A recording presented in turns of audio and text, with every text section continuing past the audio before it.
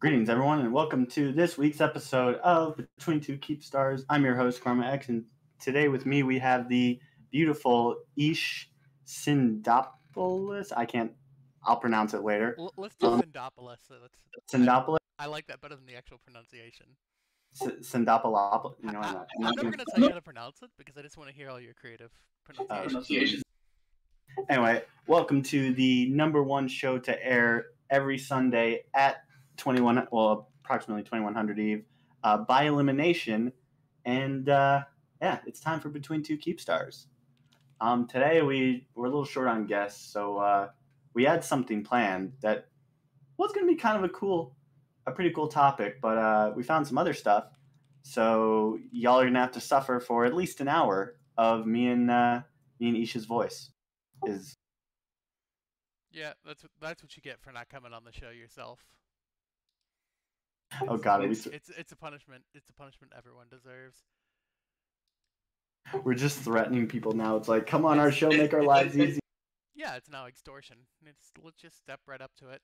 It's straight up extortion. You have to listen to us if you don't want to be on the show. So if you do want to be on the show, by the way, make sure you're in the New Eden Post Discord. If you don't want to be on the show, make sure you're in the New Eden Post Discord so you can make fun of the people who do want to be in the show.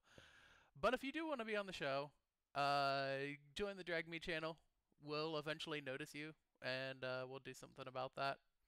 And we can talk about pretty much whatever. We're pretty open today. I'm feeling open. I'm feeling honest and open and refreshed. Oh, don't forget about the pissed off bitter vets. Yeah. We definitely like those people too. Yeah, absolutely. The more pissed off and dramatic you want to be, the more welcome you are today. We don't hide from the dramatic flare-ups and the princess moments. You're absolutely welcome to espouse those here, or not. So, Speaking of.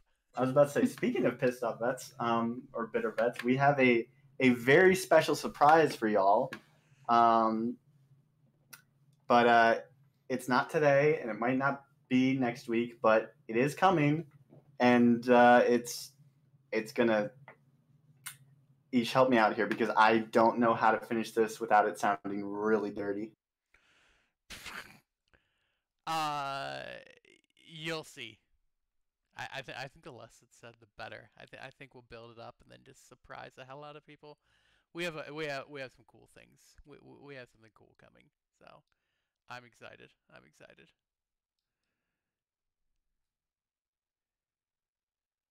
I don't know why, but someone just pinged me heads up, and I put my head above the monitor. And I'm just like, oh wait, heads. Oh wait, no, never mind. I'm too quiet. Am I still too quiet? How about now? Am I quiet now? Is this insufferably loud, or is this about right? How's this, Dr. Spod? Oh, I can't handle that. Oh God! All right, we're gonna need to up the rating of this show a little bit. Yeah, where's that mature filter? All right, let's get the changes out of the way because I'm so tired of talking about Eve patches and changes. Let's talk about more. Let's talk about it some more. So let's get this out of the way. Let's get all our complaints about what actually happened and what didn't happen out of the way. So I'm gonna be real. I didn't actually read the patches myself. I just watched the TLDR that they did on the Meta Show, and the TLDR I got is that people still don't like the changes. I haven't engaged with them because, like, I don't know, nullsec kind of sucks. Just in general right now, and I'm not gonna do anything until I hear something on a leaked Matani Fireside because they seem to be the only ones telling their people what to do. Is that a good thing? I have no idea. I mean, it's something. I'll be honest. There's not a lot in this patch to tell people to do. What I mean is, and this doesn't mean it was a good patch. It doesn't mean it was even the worst patch or the best patch or whatever. I just mean that in the end, this patch is pretty insignificant all around. In other words, if you actually liked the direction that CCP appeared to be headed to utterly quash rorquals and make mining barges the king of the world, I guess you're a little closer to your goal, but not in any meaningful way. And if you didn't like the change, and you thought it was really stupid that mining income would be totally destroyed for small-time players and new players, well, good news, it's not. Yeah, I was about to say, if you think that that's true, then you're kind of an idiot. Well, there's a lot of the sky is falling moments with freaking out about mining waste and everything, and I already seen it. More than one person on Reddit say, "Oh, I went out mining and it was fine," and that's true. If you're in an exhumer, if you're in a venture, if you're in a whatever, it's gonna be fine. You're probably actually gonna come out a little bit ahead depending on where you're mining, how long you're mining, how much you care, etc. And good for you. At the end, though, I'm not sure that this is the kickoff to the prosperity quadrant, because I don't know whose prosperity this is actually for, because I don't think anyone actually gets a net ahead. I don't think the miners get a net ahead. I think... I was about to say... Go ahead. Go ahead. I'm an idiot. I interrupted you. I was just going to say that, like, the small miners are going to get a minor buff in income that's going to be massively offset by a market upheaval that's going to last a few months here. And I don't see anything in this patch that's going to help that, because that market upheaval is shifted by forces a lot larger and a lot more significant than the guy pulling out, 500 spod. So what happens is all the things he is likely to then go spend his ISK on are still in a high state of flux, or just a high state of overpricedness. Is that a word? It is now. But yeah, the one thing that I got, and this is the thing that I didn't know what to think about, but so this was a thick, and that's with 6 C's on the end of it. This was a thick patch. There are apparently lots of bugs, as well as there are lots of features that are actually, how do I say this? There are a lot of bugs in it, and there's a lot of features. Some of the features are so bad that people think they're bugs, and some of the bugs are like, is this a feature? And again, that's all hearsay. Like, I have no idea if that's true or not. I pretty much, at the beginning of Vietnam, I pretty much just said, fuck mining. I'm going to go, I guess, live off of Plex. And you know what? It worked out pretty well for the duration of the war. I didn't need to replace caps. So, yeah, I was fine. The ever reliable source of income, Plex. Which, the more conspiratorially minded may be saying that's exactly what CCP/PA wants everyone to do, is to live off that rather than build an in-game reliable stream. I'm not as conspiratorially minded. I think, I'm a big believer in the old adage, never attribute to malice what can be reasonably attributed to stupidity. So I think there's just some misguided steps here by CCP, because I can see, I mentioned this when the patch was very first announced, and got some people very riled up and red-faced about it, but I actually said the direction was correct, the vector was wrong, and I still hold to that, by the way. The direction is actually the correct direction. It's fine if people don't want to agree, it's fine if people are mad about that. It is the right direction. You do need to do something about the absolutely ridiculous state of economy that we lived through with about 5 years in EVE, and the way to change that direction is to change the rules of the game beyond what player forces are going to be able to do to influence markets, and to hamper certain player forces from gaining an undue influence in markets, which is what's been happening. So to do all that, you do need to change some things in the game. I'm just not really impressed with this as a kickoff to it, because I don't think we achieve a lot. We get a little more depth out of mining, I guess. I guess there's a little bit more depth in the mechanics of mining. Some extremely minor tier aside, in the sense that Now you've got more ships that can hold more industrial ships that can hold more useful cargo, and you've got mining crystals. In the end, when it finally settled out, to be actually a little bit more simple than they were. If anyone is much more into mining and disagrees with that, do disagree with that, don't just come and chat. Just come on the show. Just yell at us. Yell at us about mining. We're mining idiots, so we're just going to say mining things until someone gets mad enough to join the show. That's another form of extortion. Yeah, and I actually agree with Dr. Spotamane, who I've decided has a PhD in mining based on his name. So Dr. Spotamine, PhD in mining, has pointed out that HiSec is going to be notably different in that you're not like the Skiff and Procurer. And that's true. You've got more mining barge choices. There's a lot more diversity among the mining barges, I guess, in terms of certain fitting. And yeah, the Procurer can fit a Gecko, which is interesting, as someone else pointed out in chat.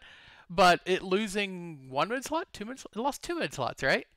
Absolutely kind of kills some PvP opportunity for it. And that's the thing I've mentioned this before. That's the thing I was actually disappointed by. If you're going to go and you're going to touch mining barges, make them more PvP capable. Because I always thought it was fun to do, like, I thought bait industrial ship stuff was fun. Here's the thing that I think about mining barges, right?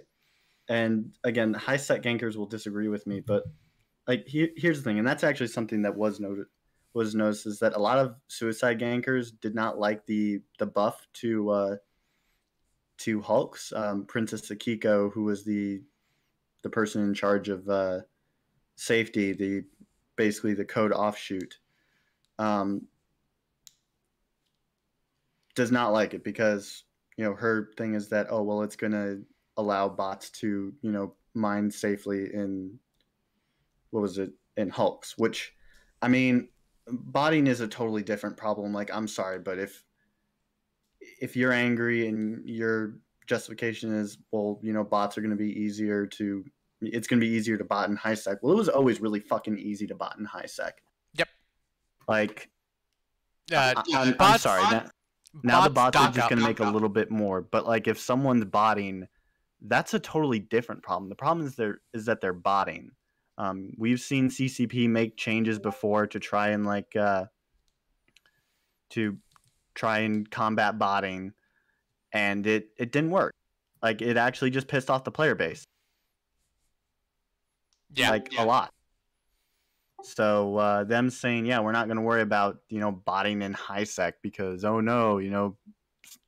Hulks are more tanky. Like, no, we need them to be more tanky so that we can use them in nullsec so that we can mine our moons so that we don't have to rely on Rorks. Like, yeah, it's just I lean more towards that line of thinking instead of but HiSec mining bots.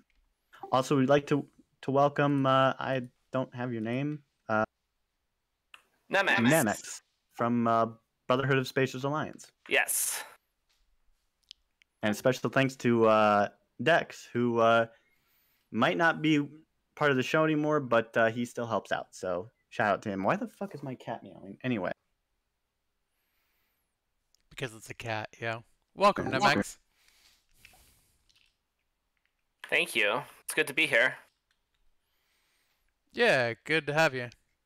Dex said you ugly. I'm going to assume that was directed at Kurama. Wow. Because I'm beautiful.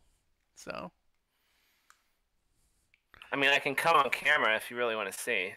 Listen, based off my name, I can 100% tell you that I'm at. No, I'm not gonna go there. You dropped that super fast. Because I realized that I was probably gonna say something. Nope, I'm not bringing foxes into the stream. This is not a fox stream. That comes later. Does it though? Does it? See, what you don't realize is that the fox stream is we're just gonna have a bunch of foxholders people on, and then just like have a slideshow of just different types of foxes running in the background while we're talking about random fox facts.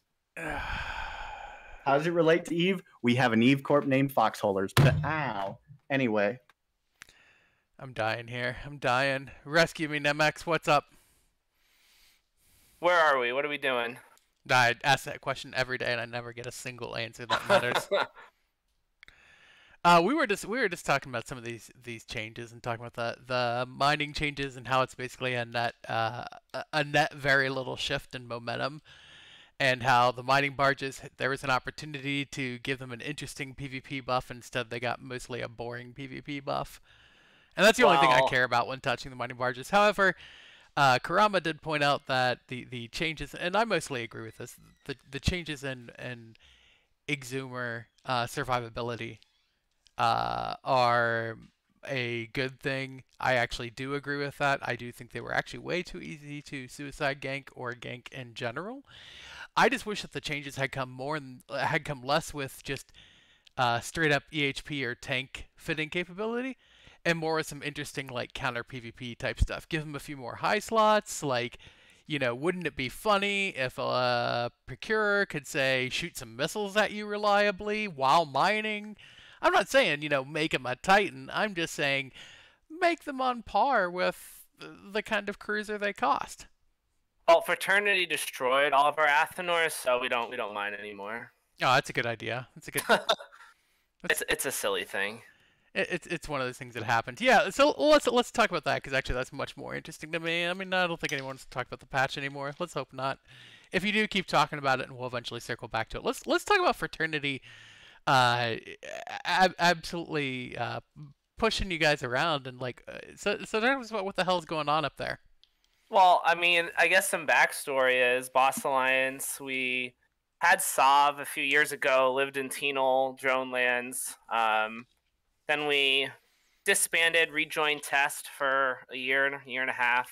But Blue Donut, too many blues, not enough hostiles to shoot. We always like to kind of do our own thing as a corporation, so we reformed Boss Alliance and moved to the place where we think there would be the most content, so NPC Venal, and it hasn't really disappointed. In terms of like the Athenors and stuff, like, I mean, it was mostly free real estate. There's a couple like Horde groups and other Pan groups that had some moons, but we just took like all the moons possible. So our 4 or 5 miners would mine them, and at one point, I guess Norris and Fraternity decided that they wanted to destroy our ISK income. I guess we were Like they boxing on do. them too much. Yeah. So for about a month, they were forming, 100, even 200-man fleets to come and structure bash our Athenors. So we lost most of them. The funny thing is, like, we're probably gonna take down half of them, but we're just too lazy. I'd say now you don't have to. Yeah, got a couple good fights. I mean, we'd always kill a lot of stragglers. No loss to us really, other than some structures. Most of them being like structures that we find in space that people don't unanchor, or we made a lot of ISK off of the abandoned structure change. That was really, really good for us. Right. But right. living that nomadic lifestyle out of NPC space, surrounded by regions full of content, it's a pretty good place to be a PvPer in.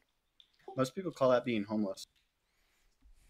I mean, we always have stations, man, where there's always a home. I know. I'm just giving you shit. I mean, it is being homeless, but it's sometimes the best kind of Eve homeless. I've said many times, if I leave the null block life, it's gonna be to go back to living in NPC space and stations, and I would probably do something like NPC Venal is pretty good. There's a few NPC regions that are pretty nice and have that content around. So yeah, more power to you guys for doing some work out there, and I hope you keep giving them hell, not just because it's frat, but just because it's a good idea, give anybody help. People I like, people I don't like, because there needs even more of that. Like I feel like hazing is at an all-time low. Am I wrong there? Are we lower than we've been in a long time on hazing? 'Cause I feel like we are. The reason why you say that is because you're in Horde, and according to all the propaganda, Horde is the center of the blue donut.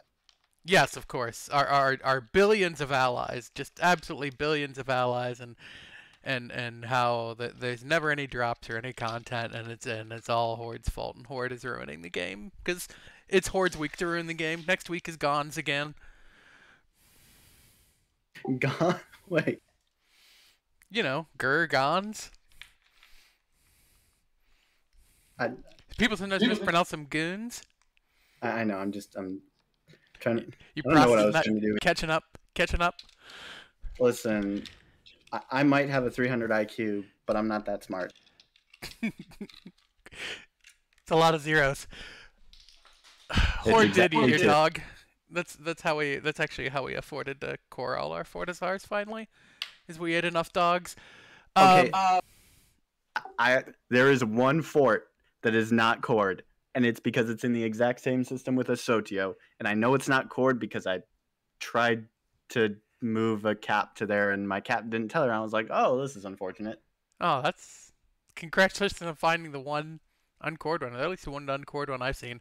I don't know how to spend enough time in Horde space these days. I'm out doing other things. But all the same, so Brother to Spaces, you're living out of NPC space. Frat is going around trying to pop your Athenors.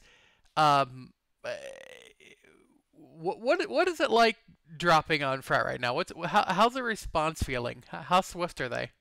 So a lot of our dropping happens, in areas where we kind of know what's happening. A good example was Lord of Worlds, and I guess some Frat main were moving a Blops, like one of their Blops battleship fleets, from their Sov and Tribute into Venal. You have to take a regional gate. Mm-hmm. I saw them gate some Blops, 3 supers, and 2 carriers. I think they were trying to take a shortcut through Venal to get into Declan to try to do some drops on Volta Renters. Mm-hmm. But we knew where they were going to have to mid. So we set up some Cloaky Sabers, started forming up to counter drop them, and they jumped right into a system in Venal where we had our Sabers. We warped right to the Sino, bubbled their whole fleet, all 3 supers, everything. We were still forming at this point. One of the supers got out, but we did end up killing their Nyx, which was nice. So it's just kind of seizing moments of opportunity. Same thing like on Friday night. I think it was a PL Jump Freighter and a PL Oracle. I knew they were going to take the regional gate back into Dronelands, because you have to take the regional gate back into Dronelands from Venal. And we were able to kill the Arc that dropped 2 Fortizars that we scooped. So that was kind of nice. I think that kill is top of Z kill right now. Mm-hmm. So, I saw that. Yeah. Just we have a core group of dudes with alts, dudes with hunters, dudes with spies. So we kind of just use that to our advantage, and we're always watching on things. And yeah, kind of just seize on moments of opportunity. Marauders are all around pretty fun targets to drop on or bait with ESS fleets. So yeah, just kind of knowing who our enemies are and how they fight, and trying to plan accordingly. Okay. Yeah, that sounds like it sounds like you had a pretty nice dunk there. I have this theory. I want you to confirm, deny, and I think this story actually goes in line with what you just told. This little fun fleet anecdote. So I think 2 things are happening. 1, Frat is the new goons, and I'm going to expand on that in a minute. Okay. And then 2, because Frat is the new goons, they're getting increasingly worse at PvP until they're just going to become complete Paper Tiger mode, then get dunked on in a months-long campaign that's going to end with them not getting evicted, just like Vietnam. So the issue with that is 2 things. Frat prides themselves as Veil of the content, and I will give them credit. They, unlike certain groups that might be present here with us, They will try to form a comp that will like give somewhat of a fair fight. If it's a Spectre fleet, they'll form Feroxes or Caracals or whatever. Like, yeah, they will blob you, but it's a little bit different than going into Goon space, Test space, Horde space, where you're just gonna like have a nano gang or a small fleet and they just drop a bunch of supers and shit on you. So I will give Frat some credit for that, and that is a good way for them to train up they're dudes into PvP. So when it comes to important fights, they know what they're doing.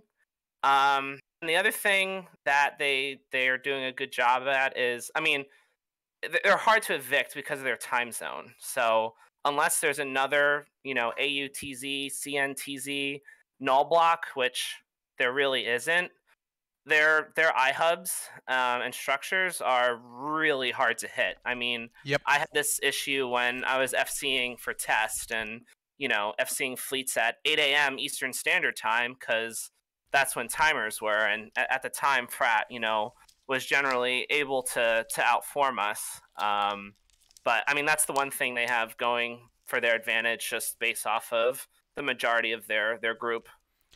You're not wrong there. At the same time, I wish I had the queued up recording of Sword Dragon saying that he will time zone tank all of Eve and no one will beat him from his time zone tanking. And then, surprise, surprise, he lost that. I think if people care enough, TZ tank isn't as big of a deal. It's certainly inconvenient. No getting around that, but I don't think it's as big of a deal. I will agree that Frat will put a little bit more effort out to give a somewhat decent fight to some fleets. It kind of depends on what you're hitting and what you're doing to them. If you're just roaming around, you're more likely to get a measured response. You hit certain things, you poke certain branches of their income tree, and then all of a sudden, that fair fight goes straight out the window. But I don't necessarily disagree. And I want to say on the record, I don't care if it's Horde or whoever. If someone is dropping caps or like whatever on nano gangs roaming through, you're part of the problem, and you suck, and you're bad at Eve, and you should feel bad. Just straight up. Like, now, it's different if you want to drop a Holodred and go, like, try to take on by yourself, like an 18-man nano gang or something like that. Go all Lasker Emmanuel style, more power to you. But the people dropping, like, 6 carriers, 16 carriers, whatever, all that crap. Dread bombing a 12-man nano gang from Brotherhood of Spacers, anyone else, you're bad and you should feel bad. So, I'll just say on the record. I do like an even response. I think, one of the worst parts about being in Horde is that you can't go fight Horde, because most of the time, and I don't know, tell me your experience in MX, feel free to disagree vehemently. Most of my previous time outside of Horde, when I went to Horde space, you usually got a somewhat reasonable fight. I don't know if there is such a thing as a fair fight in Eve, but I only got utterly dunked on once, like where it was just an absolute, total, unparalleled response. The other times it's just maybe too many people, like Blobby, like you said, Frat will do. The thing about Horde is usually you can like frag a couple kills from their standing fleet before. Mm-hmm. Someone organizes. It depends. I mean, we roamed out there earlier today in Tal Wars, and I think someone blopsed in like Loki, like a Loki fleet to kill us too. So I don't know. I mean, I get it as well. Like if I was just sitting in a standing fleet board and there was kills to be had, I would do the same thing. And I mean, we take any opportunity we get to assure as many kills as we can get, and I understand that that's part of the game, and we kind of like the uphill battle. I mean, there's never been a fight where we haven't fought outnumbered against them, and I mean, we have some BRs where we've done really well, and a lot of our doctrines that we use are kind of built around knowing that we're going to be fighting outnumbered. So we like that challenge. Sometimes it's frustrating, especially when you see Fraternity bat phone like other groups to come fight us, because our 60 dudes, like, they don't want to fight with their 100. They'd rather have 300 to fight our 60. Yep. That is frustrating for sure. But I mean, people want to win fights, and I do get that. Remember when I said Frat is becoming the new Goons? I just want to be able to say I told you so later, so I'm going to bring this up a lot. So, but I feel like I'm right. I just like to bring it up a lot. and that's why you're the co-host.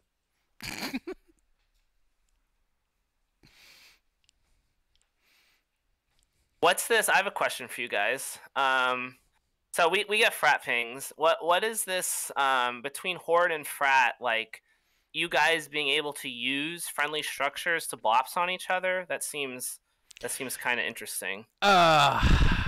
Okay. I have to preface this with That's a bit fucky-wucky. Official disclaimer.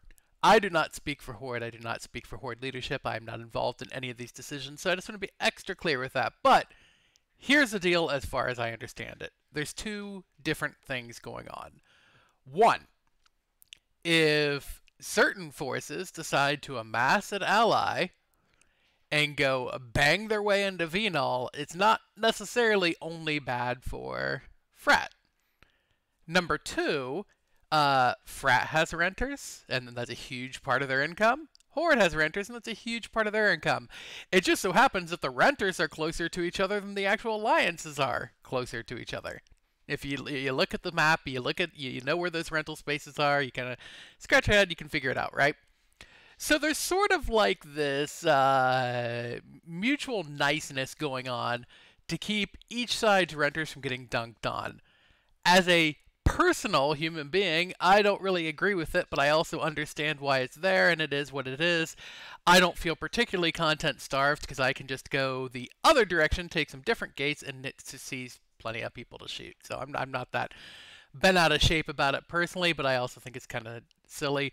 At the same time, this also means that there are some intersections between certain ACL rights, and we have seen, I have personally seen, frat tethered on structures while then warping off to go wail on some Horde and then going back to the structures.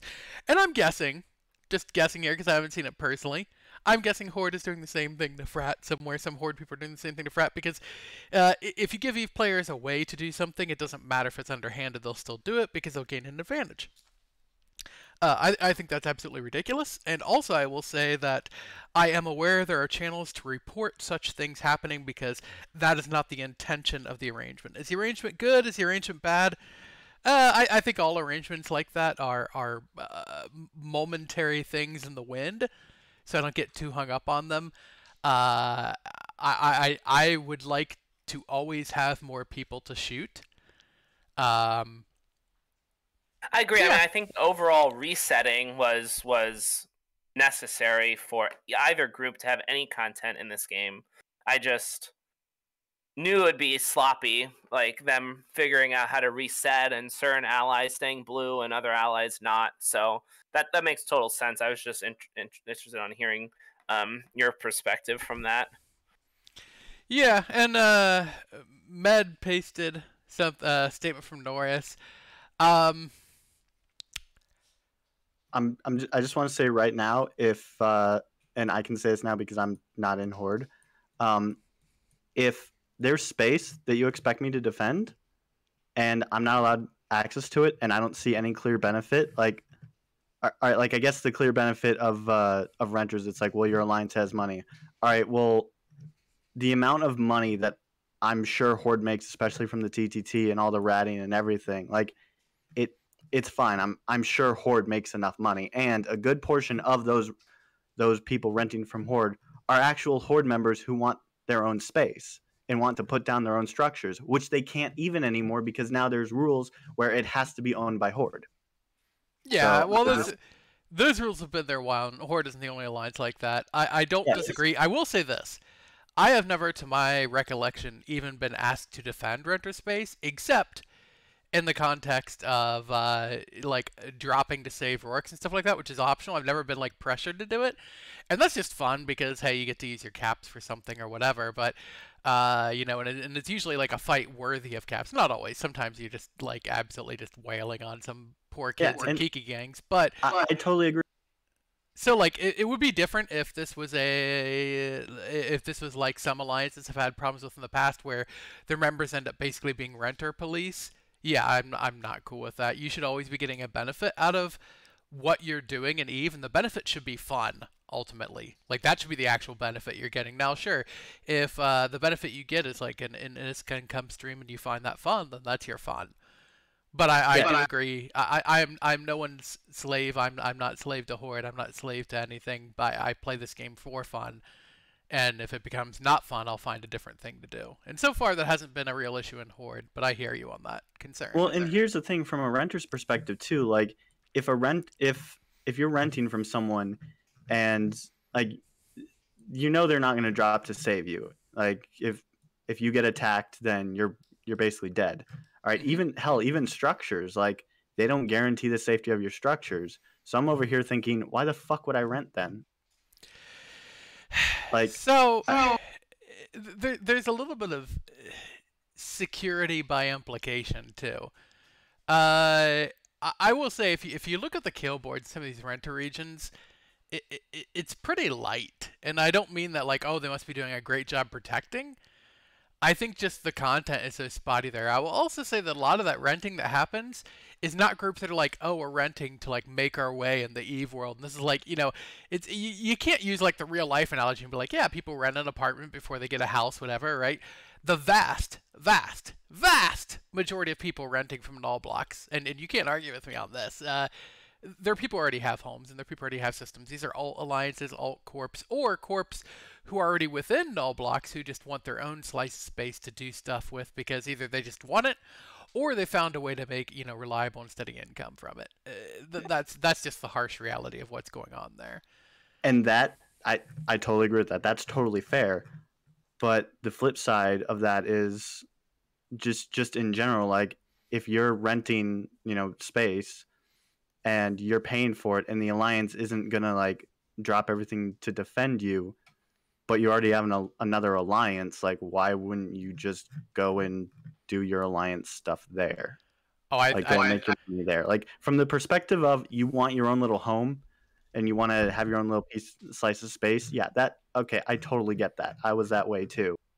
But other than that, I guess and this is just me personally, I just don't see any reason to rent. I think for some people end up in null blocks and in situations where they're actually in a prohibitive. They feel like they're in a prohibitive circumstance to make money. And I'm not going to say if they're right or wrong because there's way too many circumstances to give a blanket answer to that. I will say this, and this carries through a lot of these conversations. The vast majority of EVE players and EVE Corps are super bad at finance. Super bad at it, and they don't do a really good cost-benefit analysis. I'm super lazy with it, but I think I can be decent at it when I care enough, so I just do lazy things to earn ISK and then just don't think about it anymore. But a lot of people are saying, well, we need this rental system because it brings in this kind of income and that, and then if you run the actual and see what your actual ROI is, it's pretty low. At the same time, what I said before still holds true. The game is for fun. So if it's fun for you to have that rental system, it's fun for you to live that way, have at it. I don't think there seems to be this vibe, I think, from some people that renters and rental alliances and whatever, that's ruining the game. There's a crap load of regions out there, a crap load of space. What else is going to go in there? Like, it's very natural that the rental serfdom kind of thing is going to form within EVE. It's a natural outcome. For us, the rental space, like Branch is all frat renters, and most of Paragon Falls is renters and no value. So for us, it provides like squishier targets. I mean, what is it? Bot, Sino Up, Optimistic Wasteland. I mean, we've ganked works and stuff of them without much response. Same thing with Branch. Like, almost every super that's ever ratted in Branch, we've killed. So it's nice content for us because a lot of those regions are either in range of us or super easy for us to get in range of. And I think going back to your point about like people renting and the idea of the only way to make ISK and nullsec is either being in a null block or being attached to a null block is something that I wish more people realized like wasn't always the case. Because I mean, we live in NPC venal. Like, yeah, we have a couple like R64s to mine, but burner missions are arguably one of the best sources of income in the game, and there's really no way for anyone to ever stop us from running burners. Doing DEDs, things like that. Like, yeah, it's a little bit nomadic, and it's not you undocking with your Ishtar and sitting there and spinning. But I think it's something that new players and even null block players who might have more of a PvP focus can find as a good home. And I think within the 2 years of us living in Venal, we've kind of proved that, yeah, we can have a successful alliance. Like, living in nullsec that isn't sovereignty, which I feel like there's not many other like super well-known groups in the game that can make that same statement. Yeah, I can't believe you guys have been up there 2 years already. Gosh, time flies when you're not having fun. But that's I think it's great that you've been up there 2 years, been giving people hell. I think I've got a few lost mails to prove that. But yeah, I think that's fantastic. I think everyone in the game, no matter what they currently are doing or what they enjoy the most, should spend some time homeless and like some random NPC space and just trying to dunk on some kids and join a group like that. I think everyone should get that experience out of their Eve. There's upsides, there's downsides, and it also depends on what you're after. What sucks for Brotherhood of Spaces right now? Be honest. What sucks? I would say not a lot. I mean, I guess this doesn't suck. It's a responsibility that a few of us have taken, but we don't have the luxury of having 10 FCs or things like that. There's a few of us that do these things. We have a few dudes that are running 5-6 accounts, hunting, spying, all that. So like it requires a little bit more effort on individuals to provide the alliance content. I'd say that's like it doesn't suck so much that it's like a fun challenge to have, because we've seen people grow like immensely under our like way of life, which is awesome to see, because it really makes you a good Eve PvPer. But yeah, sometimes it can be frustrating, if the right people aren't on at the right time, we can't do certain things. But I mean, other than that, like the fact that November, I think we were tied for most super kills out of any other group in the game. Very nice. And that's including like Init's Whaling group and White Sky and other groups who kind of just focus on that with, well, I know Init, I mean, they're doing it with 150 man Kiki fleets, and we're doing it with 15 Blops battleships or a couple supers or whatever.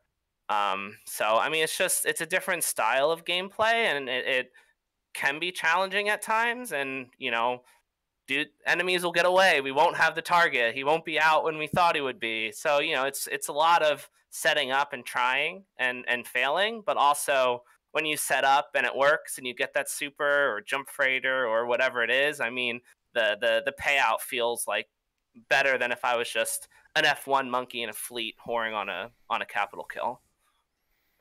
Sure, I can feel that. So if only you just had more people, you could do more things. And then if you got more people on top of that, you could do even more things. And the next thing you know, you're living out, you either die a hero or live long enough to see yourself become the villain. Correct. But for now, you get to be the good kind of villain out there, wreaking all kinds of havoc. So, Med, you only have two renters in branch. That's it. Just two. Med, come on the show. We got to talk. Let's wrap. We'll get Med here. Get Med here.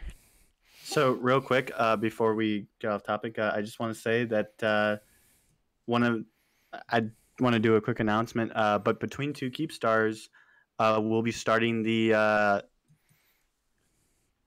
our very first sort of fundraiser. As many of you know, a lot of the backgrounds for our show have just been random Keepstars that we found.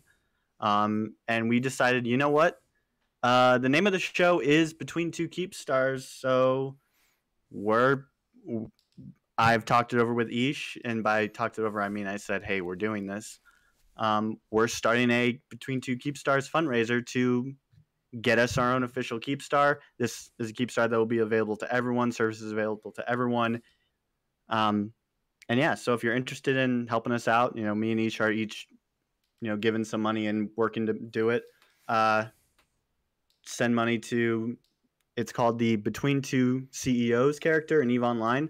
Just make sure to say Between Two Keepstar donation, and yeah, it'll go into that ISK pool. You guys want to anchor them in Venal? We'll help you.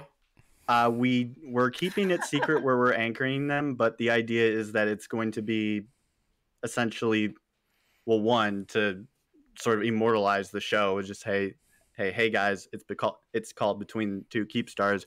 We now have a Keepstar with the cool show logo on it, and everyone's going to be able to use it essentially. So that's the plan. And for those asking, why not 2 Keepstars? Well, you ask for one, and then you go for the second one, right? We've got some plans for that. I know I'm going to be working on doing it, working on making up the ISK.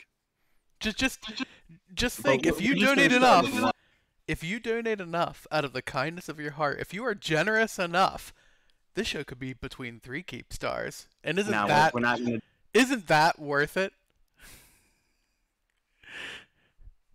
Yeah, see, we need like a Keepstar between Keepstars, exactly. I like it. I'll send my donation. So yeah, I'll put the character in chat right now. So let me just quickly make sure I'm getting the name correct. So right now I am already making a corp for it. So the name is, yep, okay.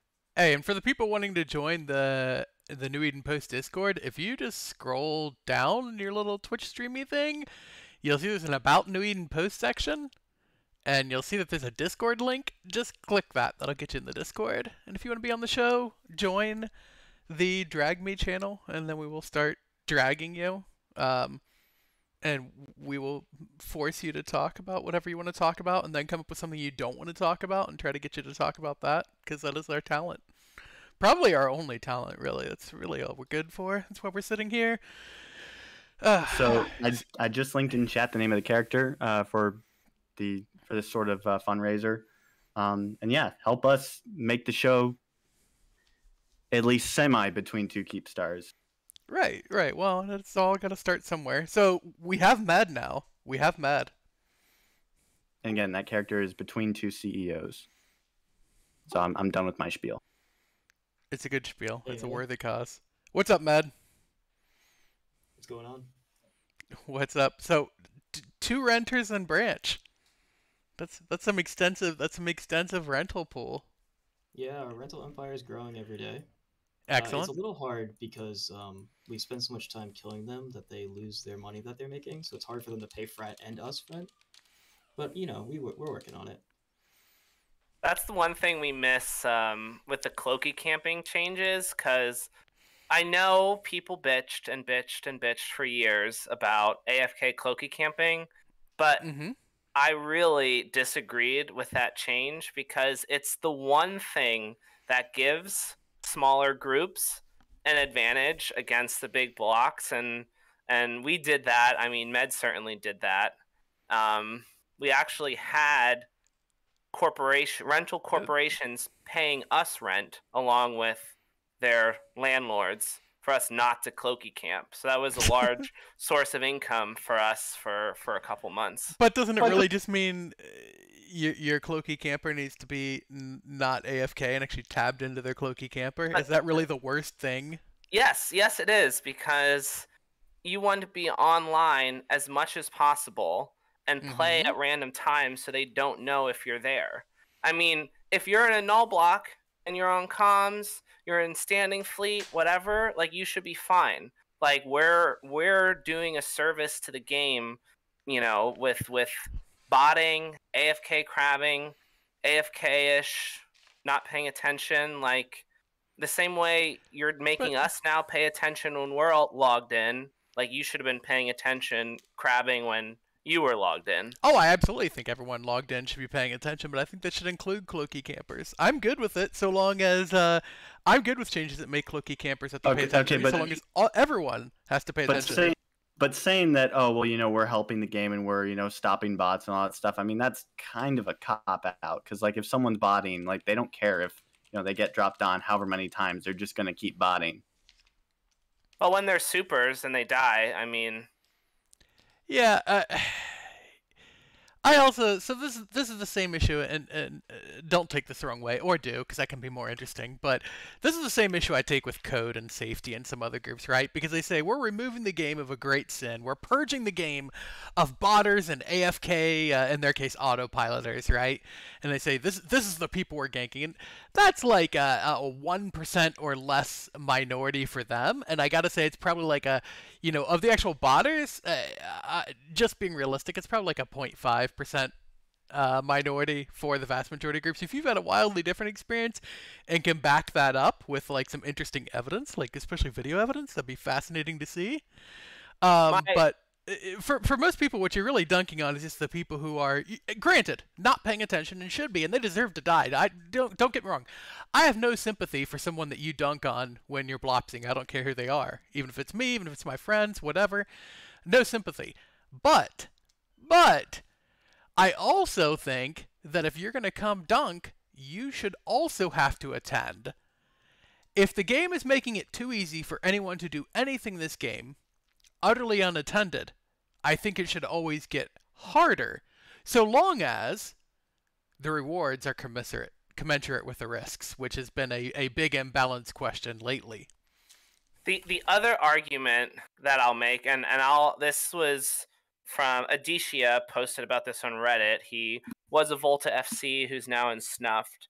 Was a lot of like the content creators in this game would rely on some level of cloaky camping to keep eyes in places to see what was going on. Because most groups are going to try to seize upon spotting out idiots being idiots, or even you take frat staging, for example, where, last weekend we killed like 3 marauders in their staging with 250 people in it. But like part of that is because of being able to have multiple tunes logged in different places, keeping eyes without constantly having to worry about getting moboed. So I mean, it's something that anyone could take advantage of to help provide content for their alliance. But these changes have been in the game for a while now, and guys were just able to do it. And if you guys are using them for eyes anyway, like it's once every 15 minutes. Like that's like a couple of characters, resetting their cloak once every 15 minutes, like it's not the end of the world. Yeah, I have a hard time being sympathetic to anyone complaining about the cloak destabilization. If it's an FC doing it, then I can totally understand. But in that case, you should say, hey, people need to step up and, make these characters, which are very, very easy to make. Like making a guy who can sit in a ship and cloak up is really like not that time consuming. So yeah. I'm in the minority with this opinion. I mean, it was nice for me just to wake up in the morning, log in campers, and when I was working remote, like lunch break, okay, there's a couple dudes ratting under my eyes, let's kill them. It's definitely lazy form of PvP, and I get why it's out of the game now. It's just it is one thing that allows smaller groups to outpunt, or I guess stretch their limits on potential kills. And here's the thing, that's the big point. And that's totally fair. There's a play style that people enjoyed, and that people did, and it was their rhythm, and their rhythm got disrupted, and they were pissed about it. That's totally like, yeah, I understand that. When something that you like about the game and that you've been doing for a long time changes, it makes things hard, and sometimes it's difficult to adjust. But adjust we must. And honestly, I think the cloaking, for all of the talk about the different ways that cloaking might be resolved and all the theory crafting, I was actually, like, for example, I was a big fan of the idea of having cloak require fuel, which I think would actually be more favorable to your style of play than the current outcome. But all the same, I think this current outcome is fairly, like, lukewarm in terms of how bad it could have been. for cloaky campers. I do believe strongly cloaky camping is a very valid form of the game. Yeah, it's annoying for people, and I get why people get annoyed. I get why people in my corp come cry in our Discord that certain money-making ventures we have are endangered or threatened by people cloaky camping around them. But I also tell them to suck it up and get in PvP ships and start PvPing, and that's it. Or to, better yet, to bait the cloaky campers, because nothing feels better than dunking the dunkers. See, I'm a huge fan of that. I just think it should be a push and pull to each side. I think each side should have to have an active participation. If that cloaky camper is a truly active participant, more power to them, and may they dunk on my corp and me personally forever until I get good enough at Eve to not get dunked on, or like I said, better yet, dunk them back. That's the way it should be. But when there's this ability to sit in a system and turn it into a passive income stream, just because you pressed log on and then F1 and then walked away for a year? Rabble, rabble, rabble. Yeah, I agree. And I think, and the way I think too, like you could get people who their entire gameplay is just like extorting money from nerds, you know, just by cloaky camping like this. Like, because now it's not as easy to do, we might actually see some people. I mean, hell, I'm thinking about doing it now because I literally have no blues and I can go and do this because, you know, fuck everyone who's not my alliance. Like, you could make actual income streams and actual like jobs in Eve. Yeah. I mean, it hasn't really stopped us from doing anything. I think we've probably gotten shinier kills after the changes. I think that had a lot to do with certain people joining us and coming back to the game and things like that, and kind of seeing what we're doing. You're going to talk about that later. Yeah, it's just an adjustment. But, yeah. No, you're going to talk about the people coming back to the game, so... yeah, I mean, we had a couple... Marshy recently joined Boss Alliance. Which was cool, and... I mean, I used to run a lot of Spectre fleets back in the day and loved the MPSI community. I did that a lot when we were in Boss 1.0, because we didn't really have many blues then, and certainly now we hardly have any. But yeah, I mean, he kind of saw what we were doing with Blops and always down to drop shit, and I mean, nothing's more fun than YOLOing Blops onto things. It's given us so much joy and content, and the changes that they did to Blops and conduiting is fucking top notch for sure. Like, I'm a huge fan. I'm gonna agree there. Of those changes and buffing, especially the Redeemer and the Widow. I mean, if you guys look at our kill boards, I think those are like the two Blops we use the most, and maybe our top ships. But yeah, I mean, that's been so much fun, and especially with the changes of prices in capitals, not being able to YOLO a dread bomb like you used to, kind of resulted in us changing some of our strategies when going for targets, and being able to Blops in, 15 Blops battleships that are all doing well over 1,000 DPS is just as good as dread bombing a super or something. I mean, we've had a couple kills where we've killed a super just with Blops battleships, and that's been really nice and something that I think we've kind of started taking full advantage of. Yeah, I've seen you guys get a couple of pretty nice dunks, some pretty admirable dunks that are not just the usual 200 kikis coming out, but actually catching a super out at just the right time. So Kurama just dropped into chat a BR, relevant there. It's not relevant. Oh, it's not relevant. Okay, No, I guessed. I tried to guess that it'd be relevant. That's not relevant at all. What the hell is this? Oh, okay. I know what this is. Never mind. Yeah, okay. Turbo dunked people with a bunch of marshals. Yeah. That's whatever. So yeah, that's pretty that's pretty good, and I'm glad to see all the groups out there doing that. I think it's interesting. What's Marshy's history? Why did Marshy join Boss? I didn't see that coming, I gotta say. Yeah, I mean, he just Well, the only real blues that we have is Rokapel. They're our family. We support them in their defense of Navola.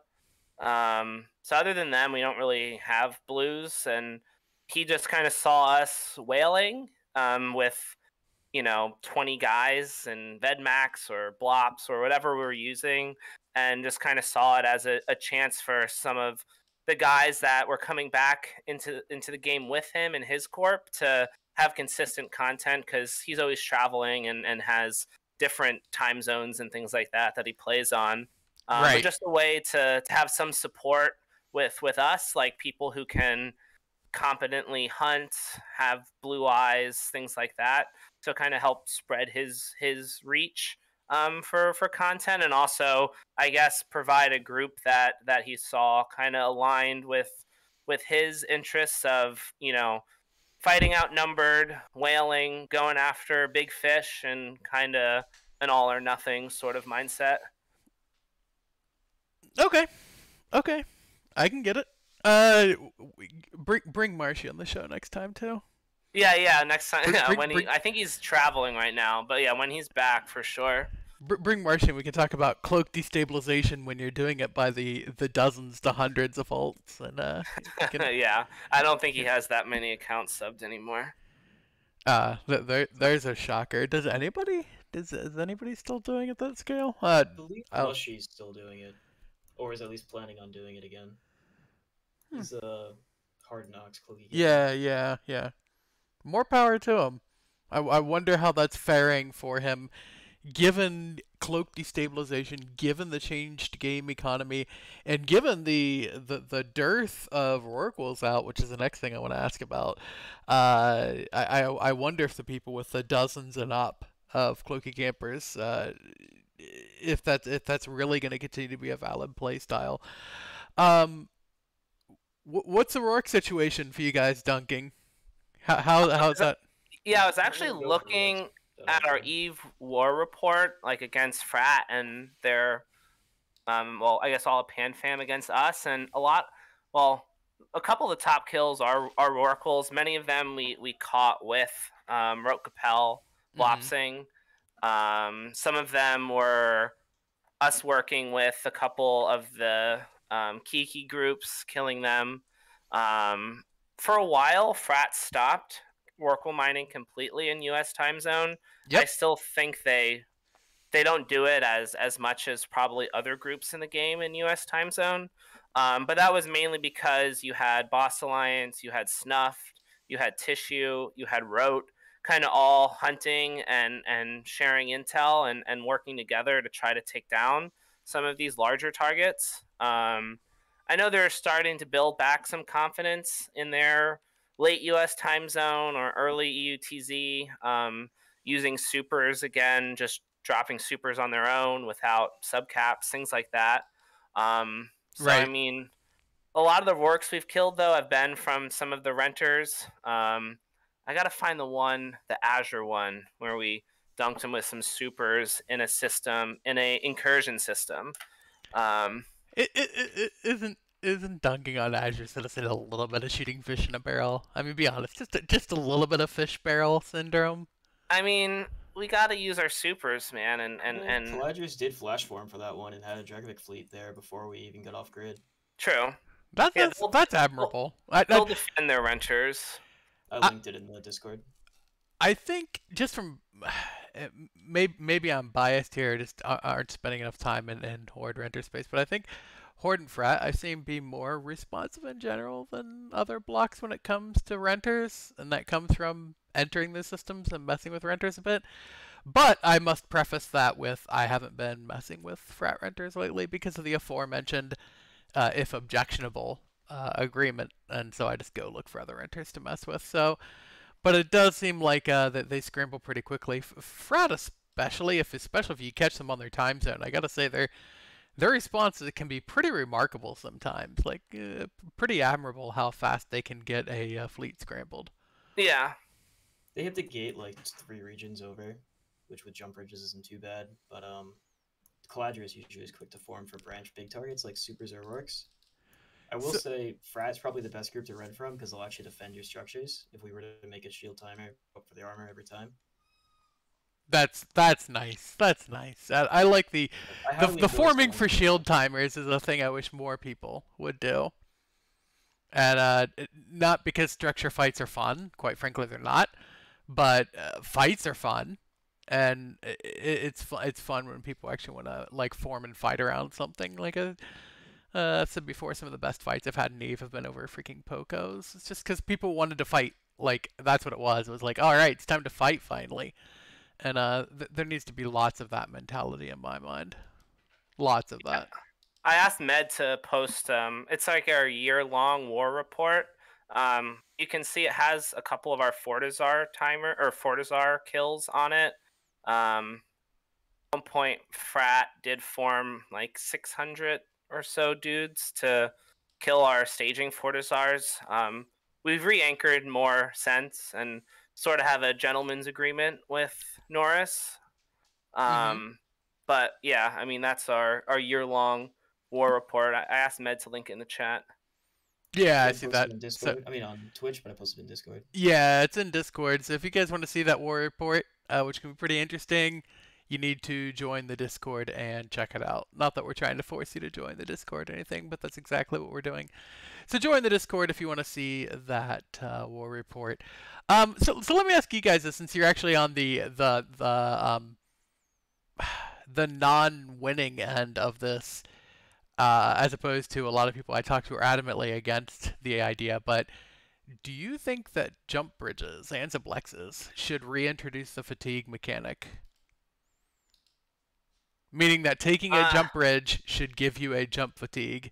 I mean, when I was in test, I mean, it was super nice to have it, and I get why they exist. I mean, it is convenient. I think with the changes to shuttles being just interdiction nullified, super fast ways of moving, that it's still easy to move around without jump bridges. I don't know. I don't know if there's an issue with them. It is annoying when a group can travel 3 jumps over pretty quickly to defend something or to respond to something. But yeah, I mean, I guess that is the issue, right? Like, the fact that a group can control 4 regions because they can just gate 5 jumps to go 4 regions over is bad for the game, in my opinion, because it prevents the existence of places like Tribute prior to Frat coming, where you had a bunch of small groups filling the air gap between larger groups. Yep, so I actually agree, and I'm on the beneficiary end of jump bridges many times. I'm also on the losing end of that, because when I want to go PvP and stuff, it is annoying to me that a relatively small group of people can take bridges and cross a region like 10 times faster. I do think there should be a home field advantage. I'm a big believer in home field advantage. But I think there should be a slight jump fatigue added to jump bridges when you take them. I think this solves 2 different problems. One, it means you can't just take 6 jump bridges and cross 3 regions, because you would actually have some waiting time between there. You can still do it. Just like when they added jump fatigue to caps, before when people would cross all of New Eden overnight, and you can't do that anymore, so you'd still do it, just take time. The second is the good old trick of abusing antiplexes to yeet some caps through and just suffer the ozone cost, end up on the other end, and then just take a nice healthy jump and get much farther than you should be able to go in, say, a super or something like that. I think there should just be more risk mechanic to antiplexes. I do think that home field advantages should exist, and I'd be open to some interesting ideas about further home field advantages that could exist that don't exist today. I just think antiplexes as they stand make it too easy for a relatively small number of active players, PvP players, to sprawl out over a very large area, and I think it actually shuts out and precludes the ability for more rising power PvP groups. So Loki was on last week talking about his dreams for Hero Coalition, how he believes that the goal of a sustaining nullsec alliance, a nullsec coalition, should be projection of power. I think projection of power is limited by mechanics like antiplexes unfavorably, and I would like to see more new groups. I wish the best for Boss. I wish the best for Hero Coalition. and all of those groups. I want to see more groups fill pockets, but I feel like rising up to above a certain threshold is quickly quashed down, because where are you going to operate to project that power out of when people can cross 6 regions and 3 regions in, a matter of minutes? Yeah, no, I agree with you. I think at some point some changes will need to be done, but I mean, I think there's also some changes that should be done to certain SOV mechanics as well. Because I mean, we saw the game kind of end in a stalemate with the whole Goon War. They were able to hold on to one pocket, and that's all they needed to kind of eventually have things come to a screeching halt. There's really no way now for big groups to evict other big groups without the help of more big groups, which I think can be fun in certain fights, but isn't a mechanic or play style that everyone enjoys, because sitting in a 6-hour-long tie-dye fight I think might be fun the first couple times, but isn't always fun for everyone. I think that's an absurdly polite way of putting it. I mostly agree. I do think that the war could have gone differently if certain groups had learned how to diversify their income and investments and hadn't had to quit overnight and abandon their allies. But that is what it is. Not that I have any feelings about it. I also think that it's ridiculous that you can simultaneously control a vast swath of an empire, thanks to the mobility Ansiblex's grant, among other things. Not just Ansiblex's, but that's one thing. You can simultaneously have the vast control, but also get everything you need out of a microscopic portion of that because of the lack of diversity of resources. And this is, if I have to give a hope for Prosperity Quadrant based on what I've seen so far and what's been talked about so far, maybe there's some hope here that resources will get more meaningfully distributed. And I don't mean who has the resources. That's pointless for CCP to try to over-affect, I think. But what I do think is that where you can get resources and where you can build forward in the future, I'm actually a big fan of heavy diversification for that, and making it difficult to achieve that entire set. To basically have the complete self-sustaining industry should actually be a lot harder.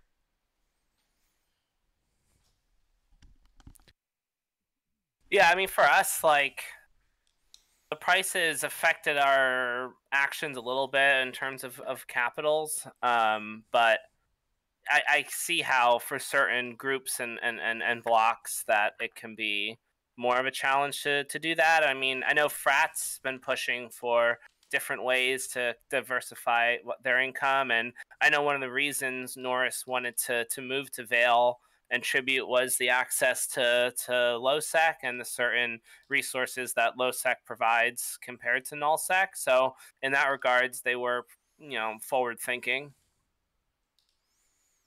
Yeah. I think there have been a few groups that have, in different ways, been forward-thinking about this. I think it will serve them in the future. I think right now it doesn't matter enough. I just believe that if you want to have an empire in EVE, and empire building is absolutely a big part of different people's gameplay, whether they're actually actively involved in building the empire or they're just participating in the empire. Both are very equally valid playstyles. I just think that empire shouldn't be able to sustain itself with, like, say, 3 to 4 systems. And that actually be a sustainable way to operate and to build. It should be a lot harder than it actually was. While I recognize the hardships that happen when you get trapped, when Helm's Deep became Helm's Shallow, and all of that, I recognize the hardships that goons, especially the non-established goons, meaning the people who didn't already have their trillions, I recognize some of the hardships they were under. All the same, it needs to be harder, and not just harder for them. It's all about making it harder for everybody. And the reason that it needs to be harder for everybody is to be clear, because CCP, I think, sometimes misses this mark. You don't make it harder because people will be like, oh, now they'll really enjoy the game and they'll really sub more accounts because it's harder than ever. It's so that you can create a better reward opportunity. Because one of the interesting things about EVE, when it's done right, when it's balanced, air quotes, correctly, because it's never going to be balanced fully correctly, when it's balanced air quotes correctly, is every change to the economy and every improvement or disparagement to people's ISK-making ability as a new PvP opportunity opened. That's the way it should be. We've talked about many cases where it's not, like the gated instances and the single pilot instances where one ship can go in and nobody else can go in. Crap like that. It's nonsense. But if you talk about something like diversifying how a nullsec empire has to operate where they can't get all the resources where they are, perhaps not even within their entire region they can't get all those resources. Now they are forced to diversify, which makes them more vulnerable. But it also gives them more reason to engage in other content in the game besides a little region that they're sequestered in until they get kicked out and move to yet another region. Or, as you hinted at before, never get kicked out and just stay there, and then it's just a static, non-moving thing. The last big regional shakeup we had was Frat going to the north, and that was, writing on the wall was really clear there, and that was more of a power play than it was like, some formalized eviction. Yes, of course, is what happened to Test and to Brave and happened for like 5 minutes to Inet, but those don't count in the same way. We haven't seen a lot of map shakeup like we had seen and enjoyed in the past because so many of the things that caused shakeup in the past are solved problems now. And I don't even mean that necessarily because of EVE changes, although some of it is CCP's doing. Some of it's just players figuring things out and getting better at those things. And so we need counterbalance to that. We need forced diversification. And that's what I'm hoping could come out of Prosperity Quadrant in some sense. Yeah, I completely agree. I think some of these indie changes will be good. People are gonna complain no matter what happens. That's just EVE Online. If people didn't complain, this game would have actually died. Like the way people say it's going to die every month. Like the fact that people are complaining is why the game hasn't died. I've been through my share of dead games, and what happens is people do stop complaining, and then also the studio kind of gives up for whatever reason. Like let's say EA ruins them. Right. Mythic. For us, the more capitals, the more oracles out there, the better. It gives us more targets at more times, and hey, that's what we're always looking for. So. Yeah, exactly. And Mental Tier makes a good point in Twitch chat. He said with the compression changes, allowing for easier transportation, maybe a hint at resource diversification, like where resources are located. I think it's a good point, and I think it's an interesting one. It would be good. It would be good to see something like that, where there's a reason to move around. There's also a reason to have interests in other areas. Because there's two different things I see that go on. So I talked extensively about the nullsec empires and their ability to sequester in a region or in a few systems and do everything they need to, which I don't think anybody should be able to do, Horde included. But also there's people who can build everything they need out of high sec, and I don't think that should be possible either. I don't mean that entire playstyle should be rendered invalid. I mean that you should have to engage in a number of activities to get things done. This is why I wanted to see the mining bar changes shake out a little bit differently and be less about defense and more about offensive capability. I think if you want to be a successful miner, you should have to be a successful PvPer. Now, some miners will disagree and say, well, it's already that way. But let's be honest, most of mining PvP is about avoiding PvP, and I get it. I don't want a Hulk that is equal in power to, say, Osprey Navy issue or something. I'm not crazy. But I do mean... crab ship I lost was my Oracle, and that was to a wormhole dude AWACSing me and getting into our corp and AWACSing me. That was the only time we've lost. Yeah, and we live in a place without a super umbrella. So that just goes to show if you're not a complete idiot, your chances of surviving in a work is somewhat high. I've been tackled 4 times with my Rourke without any backup, and we've gotten it out every time. The number of Rourke deaths that happen where you just look at it and say, well, this guy was screwed. It didn't matter his skills. It didn't matter what happened. He was just screwed. The number of those that happen is like, I'm gonna say 1 in 1,000, and that might be a little too kind. I can tell you from participating in the drops, from dropping on, and from just watching. Most of these things, yeah, the writing was on the wall that you were in danger. Like let's say, I don't know, how about the story of the guy who gets tackled in his work, gets held, and then they actually didn't get enough guys, the enemy did not get enough guys in the response fleet, so they said, you're lucky this time, go back through the wormhole, the open wormhole in the same system, right? Go back through that wormhole and leave. What does the guy do? That's right, he undocks the Rourke again and goes back to mining because you're lucky this time meant to him that surely he could spend the rest of the night semi-AFK mining in his Oracle, which died a few hours later. Or, the people who see a enemy come in system and warp on their overview and immediately hit panic and aren't in any kind of comms. Etc., etc. We can go on and on about stupid mistakes. Panic, you get scared, you hit panic. Yeah, you pee just doing what the button says. Panic and pee your pants, right? So that seems to be the average response there. And my favorite is like a bait Rourke, and I see that really as a dying breed right now because lots of the changes happening and lots of what's going on right now. I think there's seems to be, just following a few kill reports, less bait Rourkes out there than ever. And that's a real shame because I always thought that was super cool, where you'd see 4 Rourkes just absolutely dunk a Blops fleet because, hey, they were all bait tanked and all fit for PvP and ready to go. That's pretty good stuff. Yeah, Rourkes are hard to kill in Blops battleships, and unless you catch them gating like we did the other day, it's usually not gonna pan out in your favor at all. We generally leave oracles alone because we just don't have the DPS or numbers to break them most of the time. Yeah. See, and this is just like 15 people. It's very hard to kill a Rourke without like a Leshak Doctrine or something. Oh, you're absolutely right. Yeah, you need Leshaks, and then you're exposing yourself to a whole other kind of risk because now, if somebody sees Kiki's out, like they're gonna be like, oh, I guess we'll go save that Rourke because an excuse to use our caps or an excuse to undock on our subcaps, whatever. But when people see a Leshak fleet, they get blood in their mouths and poison on their tongue, and they will go absolutely, 26 jumps to go dunk on you and light Sinos, whatever. So, yeah, it's definitely challenging. I'm just a big fan in general when we talk about PvP encounters, especially when it comes to PvE type stuff, so PvE versus PvP. So we're talking like mining ships, all the way up to Oracles, all the way down to Ventures, and like Ishtars and ratting ships, stuff like that. It should be much more about offense than defense for their survivability.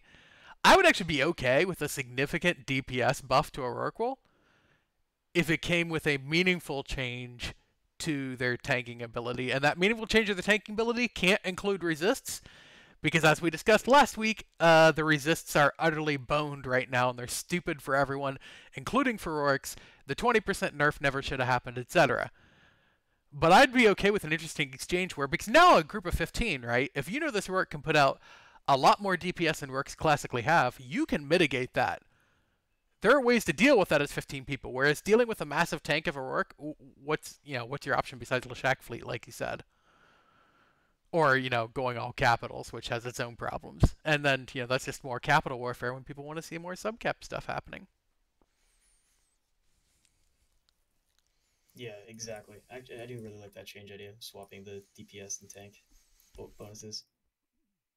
Because now you can talk about things like you can bring a Falcon and jam the exactly. That's exactly where it's going. Like E-War is such it's such a cool thing in this game. So when I first joined Eve, when I first started playing Eve, I posted in Reddit. This is back in 2014 when I started.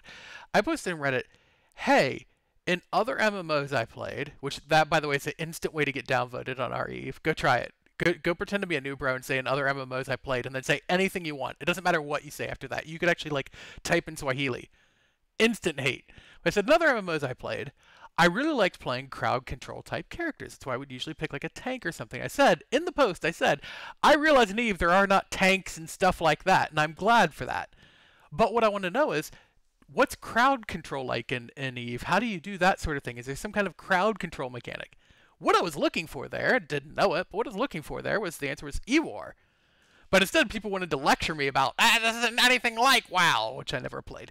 This isn't anything like other MMOs. There is no crowd control. There's no tanks. Well, yeah, there are. There's huge crowd control, and it's with E-War. And E-War is a huge force multiplier, except when it isn't. And the main time that it isn't, the main time E-War becomes rendered largely irrelevant, is when something can just sit there and take a beating from 15 freaking ships forever. I'm not saying a Rourke should pop. In every way. Yeah. I'm not saying a Rourke should get popped by 10 caracals shooting at it for one clip of missiles. It should be a tanky thing. It's a capital ship, but there's a balance.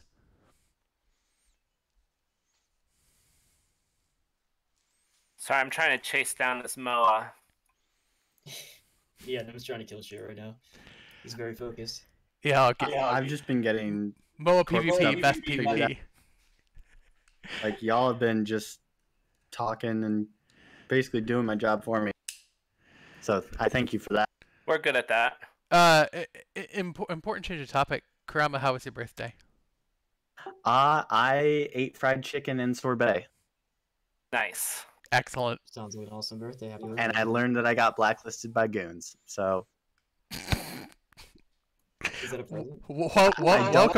Welcome to the ever-growing, extensive blacklist of goons that even they don't know what it's for anymore. Listen, I don't know why.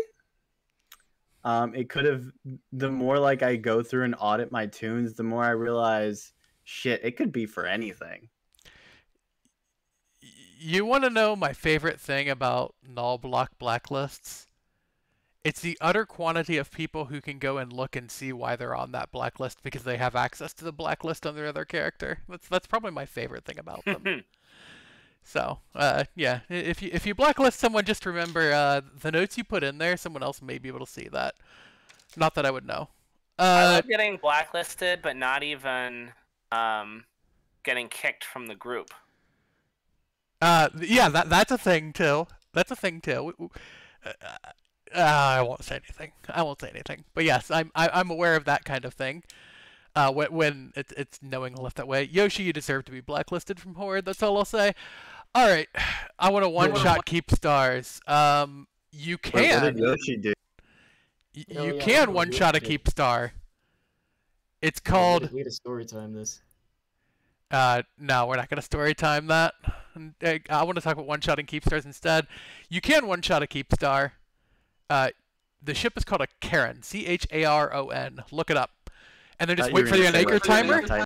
No, just wait for the unanchor timer. Right-click, scoop to cargo, Keepstar one-shot. Because that has happened 3 times in Eve that I'm aware of to a Keepstar, which is pretty funny. 2 of the 3, I think, ended with the Keepstar being destroyed. One of them, the Keepstar was actually gained by the other side, which is pretty freaking hilarious. Abyssal Siege modules on a Titan. Yeah. Do we want to talk about? This fun exploit? Did anybody suffer from it? Was anybody? If you or someone you know suffered from Abyssal Siege modules on Titans, you may be subject and due to some compensation. That's my lawyer ad for it. But did anybody see this? Did anybody see it happening? The Abyssal Sieges on the Titan. I just used my Titan to move freighters around, so. It didn't affect me. The true end game of Eve, moving freighters. No, it's true. Hey, bro, do you mind logging in so I can move my freighter? Autopiloting through high second, moving freighters is the end game of Eve. So if you're a new bro and wondered what does the end game look like, that's it. You can ask Black Bart. You can ask anybody in here. It is the actual end game of Eve. But yeah. Well, it was good. I mean, CCP took quick action against it because I guess it was Frat and Snuffed kind of accusing each other of it for a potential fight that never happened. As usual with these exploits, with very few exceptions, It's a bunch of people who get super worked up and say this is going to destroy everything and everybody should be due from free stuff from CCP, and nothing actually came of it or ever happened. I've only talked to one person who actually saw an Abyssal fitted to a Titan, and the context for him seeing this was his friend doing it and saying, this is effing hilarious. After they found out about it, then he docked his Titan up and did nothing with it because he didn't want to get banned. But they didn't play with it. That was using it. Oh, I know there were people. There were definitely people using it. Yeah. Wait, you guys can dock your Titan somewhere? Man, that must be nice. Isn't it though? Isn't it nice? Yeah, you can actually, if you look in the background, if you squint there's something Boss may never see again, which is a Titan after a nice long bridge cycle, preparing to actually right-click and dock in a structure. So yeah, you can mouthwater over that, Boss, but you could retort with, well, at least we get some PvP content, which is not untrue. Plus undocking takes up too much time than just logging in and bridging. I mean, that's true. That's true all the time. Yeah, you don't get a satisfying thought of the Titan landing either. Or you changing skins while you're warping in. I mean, who doesn't love that? Is the show being run by PH guys? I am from PH. Kurama is former PH. Is it being run by PH guys? I am in PH and not of it. Just meaning I'm not any part of the official structure and don't want to be. So, no is the answer. I definitely talk some smack about PH where I think it's important, and also I'm much more interested in what's going on with EVE overall. Martok, feel free to come on the show. Set us straight. I want to get this guy in here. He seems to have some strong feelings. I love strong feelings. Come in. Tell me how stupid I am. I hear it all the time. Is this going to be another case of someone who wants to come in the Twitch chat and get mad but not join the show? I just got brain AIDS. That should serve you well. That's a good way to play EVE. EVE is brain AIDS. I'm sorry with your ailment. I hope you feel better. Come back next week. Come on the show. We'll give you first spot. You can talk about whatever you want. This is how we get all our good content. League of Legends podcast.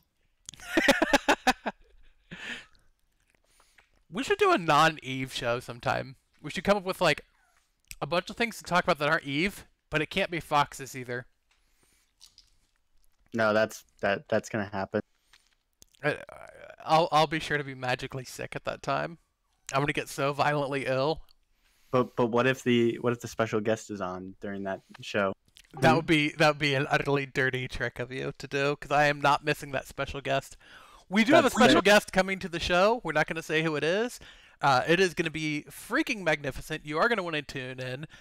Who is the guest going to be? When is it going to happen? I guess you're just going to have to listen every week until it does, but it is going to happen, and it's going to be a hell of a guest.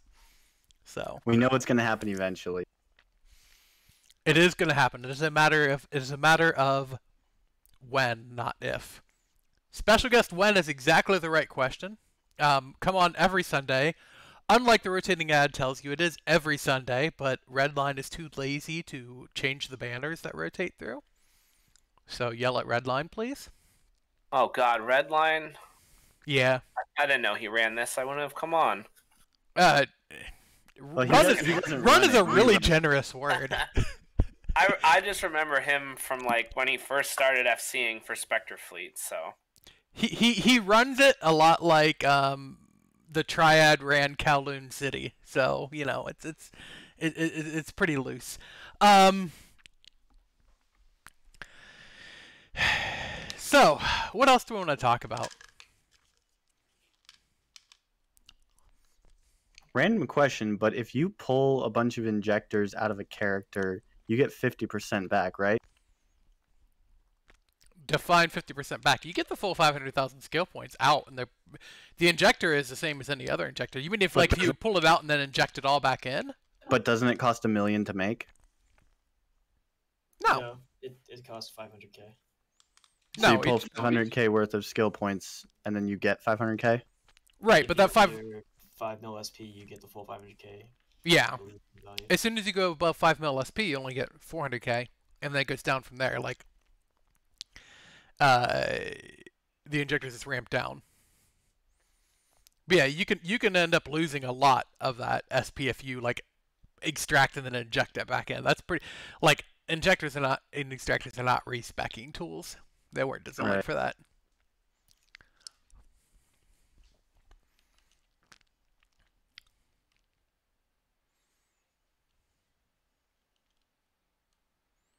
Anyway, does that pretty much sum everything up? I appreciate you guys having us on the show. It's always good to get some publicity for what we've been doing. That being said, Boss is recruiting. Donuts are for do-nots. Join Boss. Aren't the homeless always recruiting, though, technically? Like, can't anyone just become homeless? All you do is just undock and not redock? You're calling us homeless, but, I mean, we have multiple Fortizars infrastructure, jump freighter service, all the things that null blocks have to offer, minus any Athenors now.